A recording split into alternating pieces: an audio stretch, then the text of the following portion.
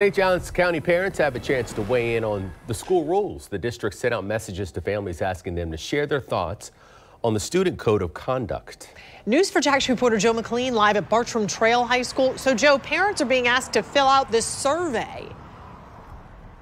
Right, and this message that was sent out to all families last night, it links to that survey. It's got 14 questions. It takes parents through the student code of conduct and asks them which parts they agree with or disagree with. But this comes up just a few months after the district sent out another survey, which led to major changes to the district's dress code.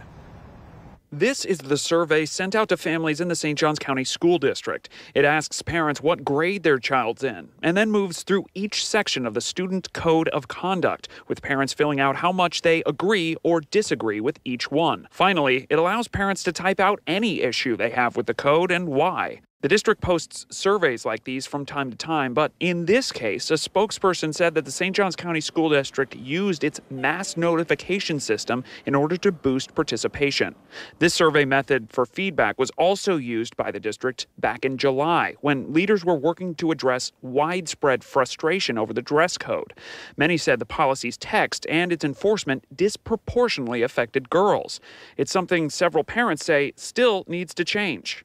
This dress coding concept needs to stop because it doesn't do anything productive for anybody, and it's harmful and unnecessary. The district's dress code practices are the subject of an ongoing federal Title IX investigation, which was launched last year after issues with the Bartram Trail High School yearbook. Photos of many female students then were digitally altered to appear more modest, something the district admitted was a mistake, and it spurred an overhaul to much of the dress code. I do think progress was definitely made in the way that the dress code is worded so that it does not target specific genders, and those areas were definitely addressed. But I don't think we're all the way because we have not improved the enforcement piece. The results of this survey will be released to the public, but the timing will depend on how many submissions come in.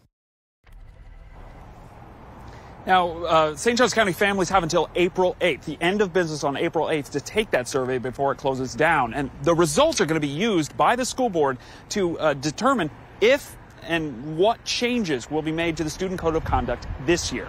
Reporting live, I'm Joe McLean, Channel 4, the local station.